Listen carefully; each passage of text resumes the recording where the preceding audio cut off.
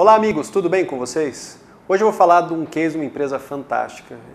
Eu vim a conhecer ela no final do ano passado, mas ela já tem mais tempo de vida. Mas ela pegou um nicho de mercado, um mercado especializado e que pouquíssima inovação, ou uma visão muito tradicional, que é o mercado de meia. O nome dessa empresa chama-se Stance. E eles estão absolutamente mudando, chacoalhando esse mercado. São meias de muita personalidade. Então ele tem uma base de pessoas que ajudam, que colaboram, de colaboradores. Então tem a Rihanna, tem uma série de outras personalidades que estão ali contribuindo e tem as suas linhas específicas. Então hoje eles são fornecedores de meia para a NBA, então alguns jogadores da NBA usam. Eles são licenciados Star Wars, então as meias Star Wars são feitas pela Stance. Estão presentes aí em mais de 40 países, inclusive aqui no Brasil.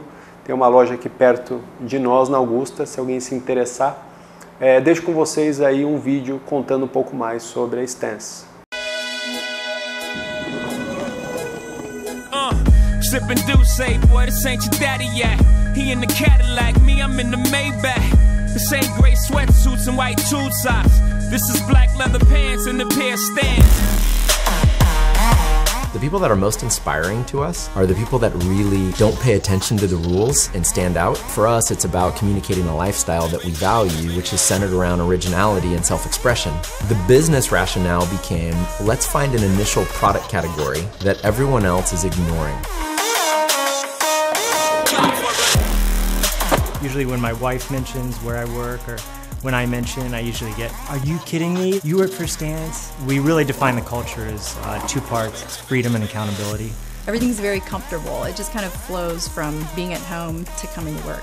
The biggest benefit of Domo to me is how easily it calls out a red flag. The first impression was beautiful. The colors, the aspect of it, the ease of manipulating it. I'd say if I sum it up in one word, it'd be magical. One thing that I love about Domo is that I can set alerts and I can ask the system to alert me if any KPI goes out of a tight boundary that I put on it, which allows me to spend more time at the beach and ignore everything else that's just happening how it's supposed to.